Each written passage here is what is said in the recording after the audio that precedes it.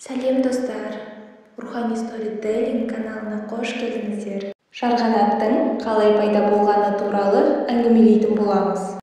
Бір күні Ғайса пайғамбар бір топ балықшыға кезікті. Олар Ғайсаға: "Әй Ғайса, сені елші дейді, сол рас па?" деп сұрады. Ғайса: "Я, мен пайғамбармын" деді.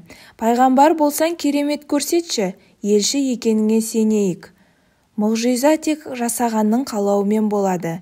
Иман келтірсең, керемет көрсетемін. Қызық үшін сұрасаң, кесір ұрады" деді.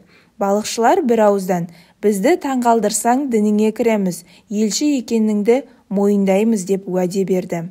Ғайса: "Қандай мұғжиза көрсетейін" деді. Бірінші балықшы балықты көрсетіп: "Мынаның аузынан құс шығар, денесі жүнсіз болсын, аузына дем сал, көз алдымызда ұшсын" деді. Екінші балықшы: "Құстың тұмсығы болмасын, басы қойдан аумасын, тістері болсын, бірақ шөп те, ет те жемесін, қорегі қан болсын" деді.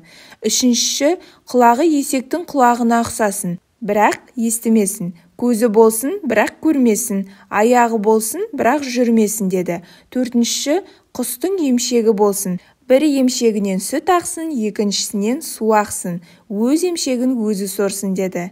Бесінші: "Құстың қанаты кеменің желкеніндей болсын, бірақ суда жүзбесін" деді. Алтыншы адам: "Құс жұмыртқа баспасын, толғатып тусын" деді. Жетінші: "Әй Ғайса, жаратқан құсың мен сияқты шықылықтап күлетін болсын" деп оттай салды.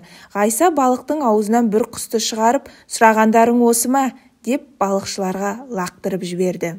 Түрі сұйықсыз, аузында тісі, салбыраған екі құлағы, екі емшегі бар мақұлықты көргенде олардың зәресі ұшты. Құсты жерге тастай салып: "Елші екеніңе сендік. Мынаның қарасын жылдам құрт, түрі неткен қорқынышты" деді. Ғайса: "Құдай көн" деп әмір бергенде жаралмайтын зат жоқ. Қанша жерден қиялмен қиындатсаң да, Тәңірі тағала қиыннан қиыстырады. Ол сондай шебер Алла" деді. Балықшылар: "Ау, бұл зәремізді ұшырады ғой. Көрген адамның жүрегі жарылып өлер" деді. "Ендеше тек түнде ұшсын, адамға көрінбесін" депті Ғайса. Жарғанат осылайша балықшылардың қиялынан туып, түрі ұсқынсыз болғасын, тек түнде ұшады екен. Әрі қарай Жарқанат туралы қызықты мәліметтер. Жарқанат құс емес, ол қолқанаттылар қатарына жатады. Қан ішетін вампир тәріздес жарқанаттар оңтүстік Американы мекен етеді. Олар жануарларға және ұйықтап жатқан адамға шабуыл жасауы мүмкін. Кішкентай жарқанаттың өзі бір сағаттың ішінде 600 масаны жеп қоюы мүмкін. Жарқанат сүтқоректілердің арасындағы ұша алатын жалғыз түрі. Ең үлкендерінің салмағы 1,6 килограмм ғана, ал қанаттары 170 сантиметрге дейін барады. Егер ол адамды тістеп алса, адам оны сезбейді, өйткені оның сілекейінің құрамында жансыздандыратын заттар бар. Біздің елімізде өмір сүретін жарқанаттар қауіпті емес, олар тек жәндіктермен ғана қоректенеді. Breaking Bad Cave деп аталатын ақштағы үңгірде қолқанаттылардың 20 миллионы өмір сүреді. Бұл Қазақстанда тұратын халық санынан көп. Кейбір түрлерінің ұшу жылдамдығы 100 км/секундқа дейін барады.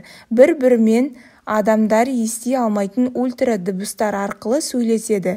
Өмір сүру ұзақтығы 10-15 жыл. Сирек кездесетін түрлері 30 жылға дейін тіршілік етеді. Қытайда жарқанат және бақыт деген сөз бірдей айтылады. Сондықтан қытайлықтар үшін олар ерекше жануар. Жарқанаттар түнде ғана тіршілік етеді. Күндіз олар бастарын жерге қаратып ұйықтайды. Бұл сүтқоректілер 60-100 миллион жыл бұрын пайда болған. Олар динозаврлардың дәуірінде өмір сүрген.